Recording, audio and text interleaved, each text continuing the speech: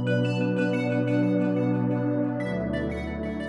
guys, Rusty here at Blue Robotics with a new product update. Today we're launching a custom designed battery for the Blue ROV2. This battery packs almost double the capacity compared to the battery that we currently recommend. That means longer dive times for the ROV and much more convenience and reliability for you.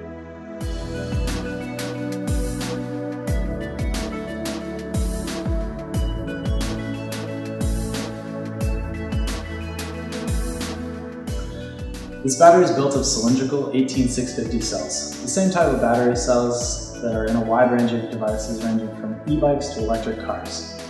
This battery uses Samsung 30Q cells, which are high discharge rating and heavily tested for safety and reliability. We've even got fail-safes built into each individual cell.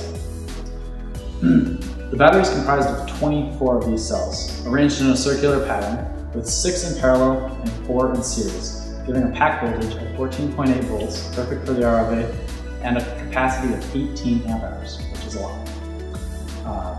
The battery's cylindrical shape allows it to fit perfectly into one of our 3-inch enclosures, including the one on the bottom of the ROV.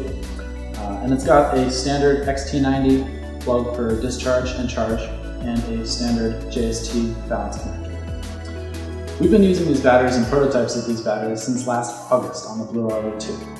Generally, we get about 6 hours of dive time with very light use, about 3 to 4 hours of normal use, and about 1 to 2 hours of very, very heavy use on the ROV. On most of our recent trips, we've used just a single battery for an entire day's worth of dives.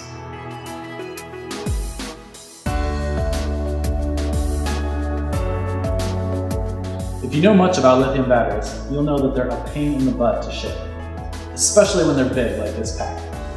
We spent a lot of time learning the rules and regulations required to ship lithium batteries both domestically and overseas. We've also done a number of trial shipments, mostly unsuccessful, to different countries around the world. But now we're prepared.